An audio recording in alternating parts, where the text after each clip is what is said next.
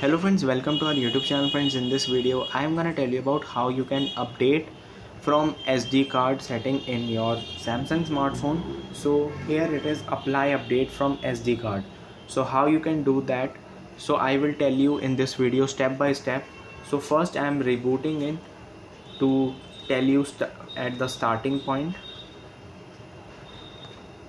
So I am pressing on power on, and now it is restarting the device. You have to wait for some minutes.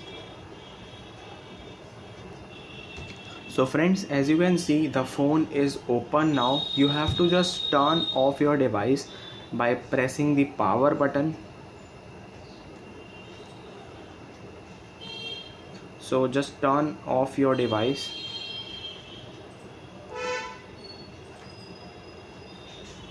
And then press volume up button and power button at the same time, and when the Samsung logo appear and vibrates, you have to just release the power button. So press volume up button and power button at same time like this, and it's now vibrate and Samsung logo appears. Now release the button and keep pressing the volume up button. And now you can see recovery mode has now started, and now you can just update from SD card from here.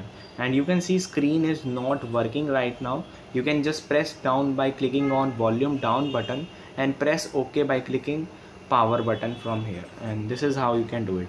I hope you like this video. If you like this video, then subscribe to our YouTube channel for more helpful tips and tricks videos. See you next time.